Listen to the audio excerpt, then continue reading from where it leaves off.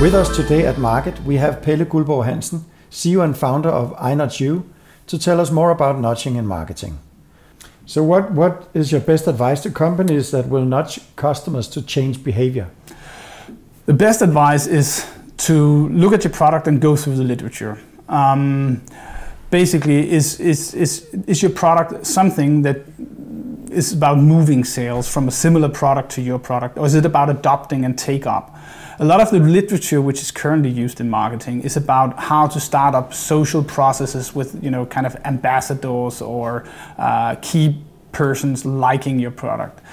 But there's other things that you can gain from this literature, simply about anything from what time during the day do you present your product, but also especially if I'm going to take a nice example, there's a furniture company in Denmark. When it repairs or it comes to substitute a good which was damaged during the postage, then what they do is that they leave a bottle of wine for you or a box of chocolate. So you might receive a chair. It might be damaged while it was sent. So they come out and then they kind of substitute the good, but then they leave a bottle of wine. And this means in memory that basically what the customer remembers is getting a chair, getting a service, and getting a bottle of wine. They don't remember the hassle. So that makes them much more likely to come back and have a favorable evaluation of the product, just because you put in that little bottle of wine or that little box of chocolate, which has a nice way of toying with memory. So instead of having a customer who says it's a hassle buying stuff online, then you have a customer who's saying that even when it becomes a hassle, then you're rewarded, so it pays off. So that's really also one of the things that you can do. But there is a huge literature, and it is so specific because choices and behavior is extremely contextual. So there are no general advice. It's very different from whether you're selling eggs or whether you're selling cheese or the kind of pricing that you're using. Most of the low fruits have already been taken. For instance, the very well-known effect, which is called the left digit, right digit effect, which is about advertising something at the price of $9.95 rather than at 10.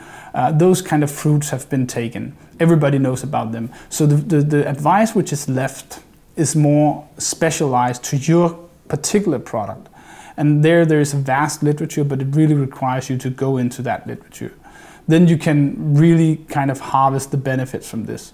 So just to give one example of how you can use these effects is that we work a lot in airports because there's really nice data there. And many times there have been people out in gate systems to see how you can get people to move more effectively into the planes, right? And all the time the model have been based on kind of how to make the process more rational. So what would people do if they were rational, and how do we make them more rational in the situation? Recently we just went out into the airport after other companies had been there, and then we looked about how do you get people to board effectively. And instead of assuming that they should be rational, then just assuming that they do all the kinds of weird things that people do in airports. We did a lot of mixes of interventions, all based on kind of things that shouldn't have any influence on us in principle. But it turned out that we could actually decrease the time it took for people to board a plane with almost 5 minutes on average. For instance, by just showing you how you should put forward your passport and your boarding pass, and showing you thereby also that you have to show them both, you could actually get the boarding time boarding time reduced quite a lot. But again, the tools that you need in that situations are very specific to how people act when they have to show something by hand in a very noisy and complex environment.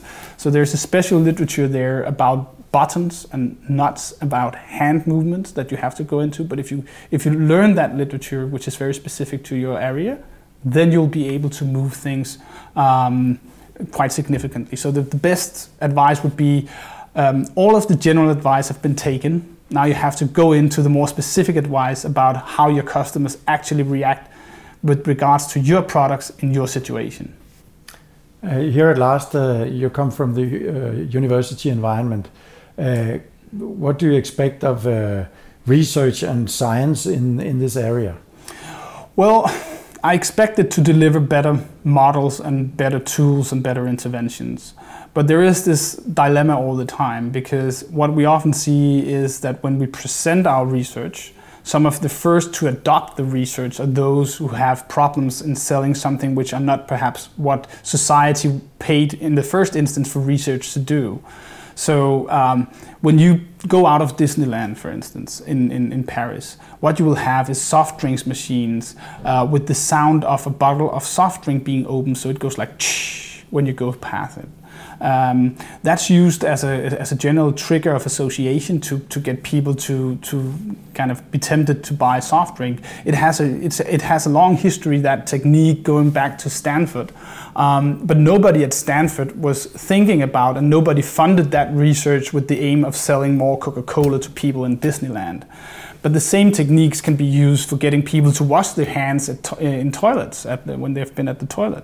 And we haven't seen it used there. So of course, as researchers, we would like to see our knowledge being used in the right way for the good things. Unfortunately, the early adopters are usually people who have a more murky agenda than that.